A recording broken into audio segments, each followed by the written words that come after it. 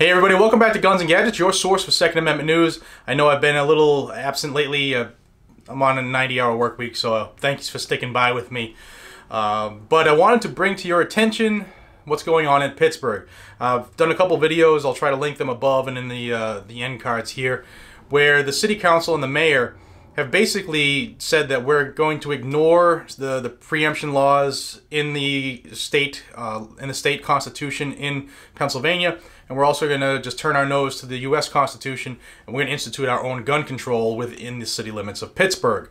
It's been going back and forth for a little while. A couple weeks ago, they did their initial vote, the city council, and they approved it. They followed with a secondary vote, which was they voted to approve it again. And the mayor has just signed this. And the good news is that even though these 6 city council people and the mayor have conspired to violate state and federal law, there have been multitude of lawsuits that have been filed within the last 48 hours. So I wanted to bring that to your attention. 2 lawsuits were brought by the Firearms Owners Against Crime and the Allegheny County Sportsman's League. They're suing this group of tyrants, and on I guess a grander scale, the Firearms Policy Coalition stepping in again to support Second Amendment rights here, and they are filing a lawsuit against the city of Pittsburgh, Mayor Peduto himself, and the city council people, and they're calling them the gun-grabbing gang of 6.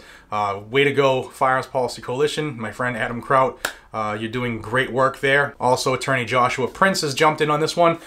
So this is good news. They are they're bringing the fight right to them. You're gonna try to punch the tyrants right in the mouth. FPC has been stepping up constantly, and it's good to see that Second Amendment groups are actually taking the fight to these tyrants.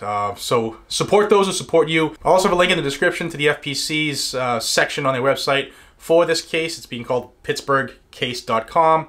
You'll be able to read their complaint, read what their stance is, also chip in. Like I said, there's a link right there. You can donate to this specific case. This stuff costs money. You know, they're deep in the bump stock ban lawsuit that's going forward still. There's all kinds of things across the country that people are stepping up on, and they can't do this without money, unfortunately. It's the root of all evil. All this stuff costs money. So if you can chip in, you know, skip McDonald's for the week and send them a little bit of money, I'm sure they'll greatly appreciate it. Or you can just go back and buy a shirt like I did. I joined and bought a shirt. That's my way of giving them a little money. So do the same. I'll also put in links in the description to the Firearms Against Crime group and the Allegheny County Sportsman's League. So you want to see if you can contact them if you want to help out monetarily there as well. I'll have that in the description for your perusal. It's good news. It's bad news that we have people in government who are elected to represent people and follow, you know, they're sworn to uphold and protect the Constitution. They don't do that anymore, and it's good to see that legally people are trying to stick it right up where the sun doesn't shine. So I just thought I'd give you that heads up. Thank you for sticking by. It's been really, really hard for me the last couple weeks. Had a lot of changes here in the family and stuff like that. So thanks for sticking by. Calmer tides are coming. But I just wanted to bring this to your attention. So please forward this. If you're in Pittsburgh, there's help hopefully coming. 3 lawsuits are already filed, and we'll see where this goes. Please pass this along. The people that live in Pennsylvania, specifically Pittsburgh, they need our help. The closer we are as a group, as a community, the stronger we'll all be.